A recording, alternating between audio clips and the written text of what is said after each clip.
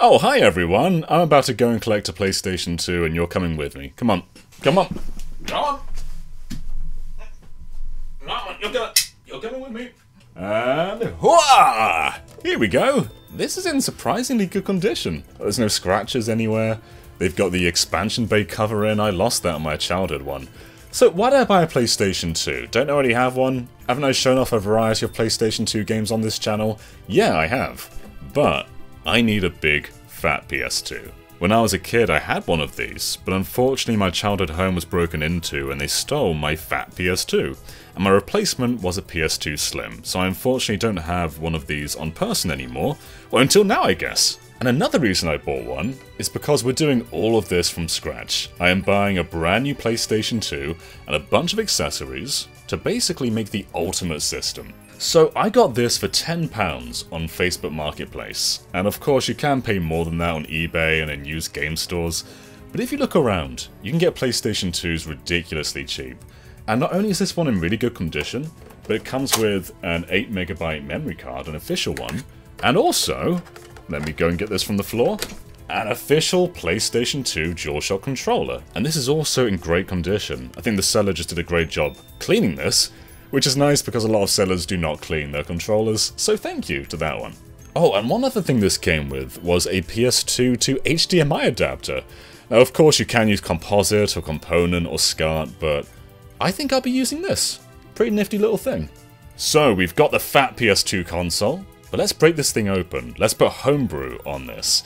And this is very, very simple. There's no mod chips needed, no hacking knowledge. All you need are three things. Most importantly, you need one of these, a free MC Boot memory card. And it basically looks like this, a regular PS2 memory card, but when you put it in a slot, either the first or the second, and turn on the system, it'll come up with a bunch of new options that aren't usually there. This basically homebrews your PS2 just by being in the memory card slot. It's awesome. I did go for a 32MB one here, but that's not necessary, just go for an 8MB one. In fact, they cost around, let's see, around £8, so this and the PS2 itself brings us to a total of £18 so far. This will work on any PS2 regardless if it's the fat one or the slim one, but the reason I wanted a fat one was for the expansion bay, because I need one of these. This is a PS2 network adapter and it cost me £14, and this basically goes in the expansion bay. We take away the little dummy plastic bit and replace it with one of these. And the reason we need one of these is because we also need one of these. This will fit right in here, right? That's the wrong way around. Let's do that again. This will fit right in here. So it basically allows the hard drive to connect to the expansion bay and slot straight into the PS2, giving our PS2 a hard drive. And this works with pretty much any 3.5-inch drive.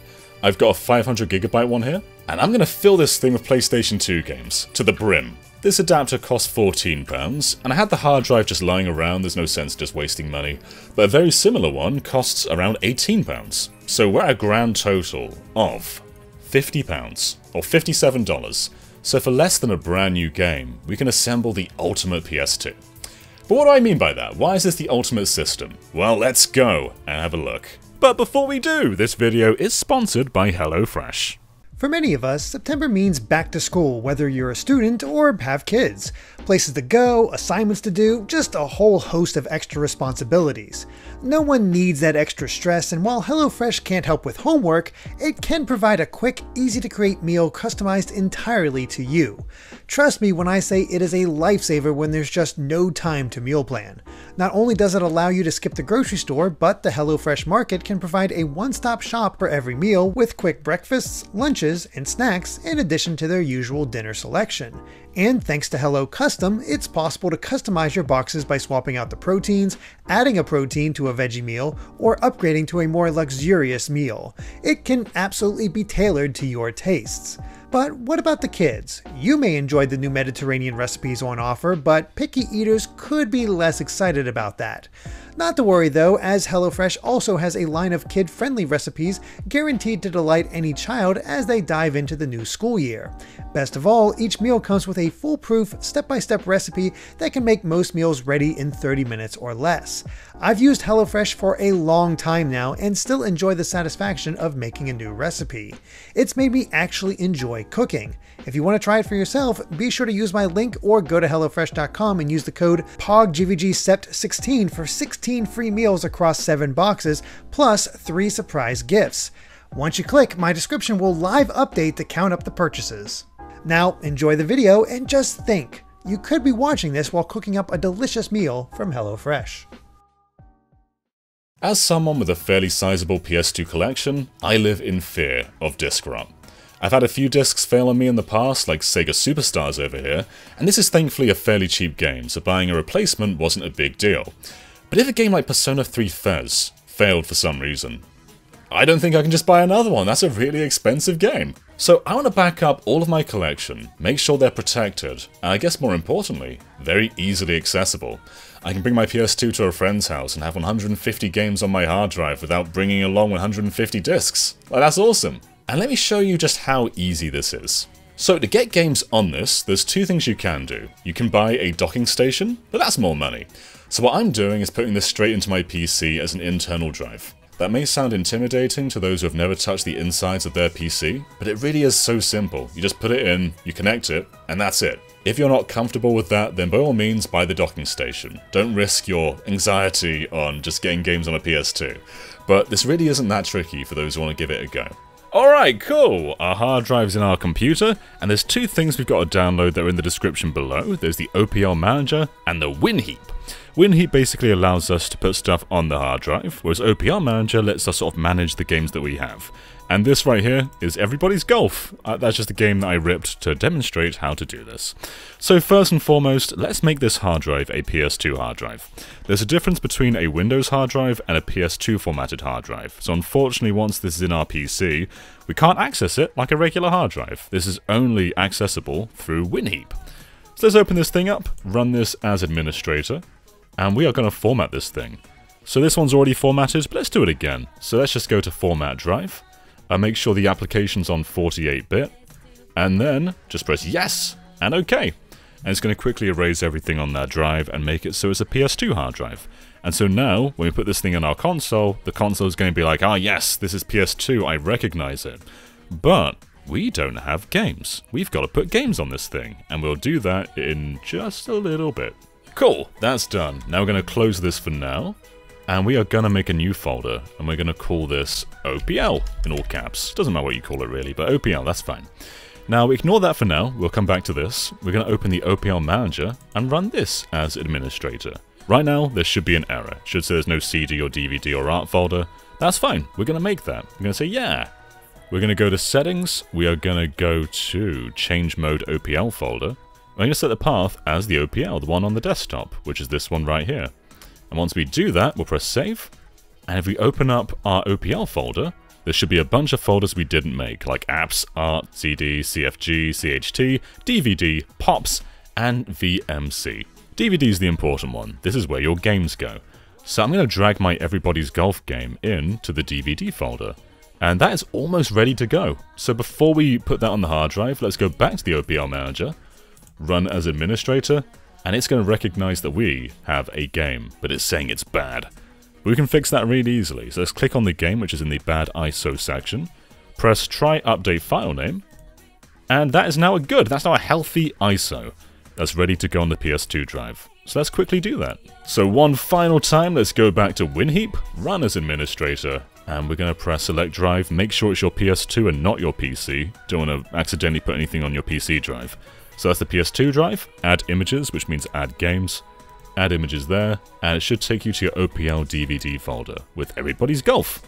Now we can press start, and go. And that's going to put Everybody's Golf onto the drive, and then when that drive goes into our PS2, we can now play Everybody's Golf from the hard drive. I will show you 2 more things you can do before we do that though, because I don't like this name right here. So if we click on this, and press edit image, we can get rid of all these numbers. So basically when it shows up on your PS2, it won't say S number, it'll just say Everybody's Golf. And that's now ready to go back on your PS2. And one other thing you can do, this is optional, you don't have to do this, but if you go to the OPL Manager, run as administrator, and then press batch actions, you can download a cover art and disc art for the game. Now unfortunately this can't go on your hard drive, you'll need to put this on a USB drive and then copy it over to your hard drive from the PS2, so there's more steps in there.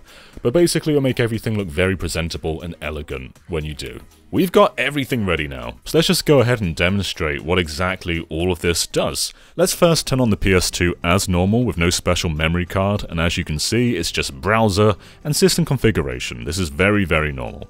But the moment we put in this memory card, not even the hard drive, just the memory card, and bam, you've got a bunch of new options. But we do want the hard drive, so let's just slot this in, and you can turn these little screws a tiny bit. It doesn't really matter how tight it is as long as the connection's in there. So allow me to give you a tour of everything we've done. These two are the default PS2 options, they're no different to what they usually are. But you should have a bunch of other ones too. It depends on the size of your memory card, not every single one will have all of these. But pretty much all of them do have the OPL loader, which is the important one because that's where all your games go.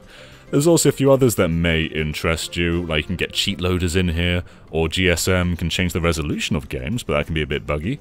But yeah, let's just go on to the main one, the OPL loader. So let's press this. It may change resolution every now and then, so you could lose signal depending on what kind of connection you have. But as you will see in just a sec, it is now booting up the hard drive. Now the hard drive does make a little bit of noise. I wouldn't say it's any louder than a disk drive. It depends on the hard drive, I suppose. But here we go! There's a bunch of things we can do here. We can go into the settings and change a bunch of stuff if we want to, but let's not touch any of that for now. I want to show you the games. And I may have added a bit more than everybody's golf. So these are all the games that I have. And I went for a 500 gig hard drive, but not all of my collection actually fits on here. I probably should have gone for a 1 terabyte drive. So my advice is, if you've got more than 150 games, probably go bigger than 500 gigs. That said though, the vast majority of what I want is on here. And you forget just how good the PlayStation 2 library is until you see it all in front of you. Like, I know it's the best selling console of all time, but it is so good. It's so good. Like, you can walk into any store and just come out with Flipnik, which is a banger of a pinball game. Or Guitaru Man. There's so much good stuff. Let me just go through all of it. And because I've also put the images on, if I stay on a game for like a second, it will load the box art and the disc. And it's cool with the discs as well. Let's go to a 2-disc game, like none of the ones on this page. Let's see. Here we go, Space Channel 5. So Space Channel 5 has 2 discs. One of them's part 1, one of them's part 2, and the disc actually changes on the left over there, which is very neat. But yeah, I've basically stuffed all of the essentials that I believe everyone should play on PS2. And it's nuts, how many systems can you say have over 150 essentials? But really, I can't really see the system without any of these games. Especially not The Simpsons Road Rage. Let's just boot up a game though and show you how simple it is, and how fast it is. Let's go ahead and do, I don't know, what's a good game to demonstrate? Let's do Rayman 2 Revolution.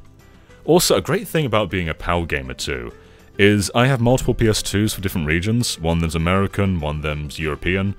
But with this hard drive, I can load any game, whether it's from Japan, whether it's from Europe. I can load them onto my PAL PS2. It disregards all region. It doesn't matter anymore.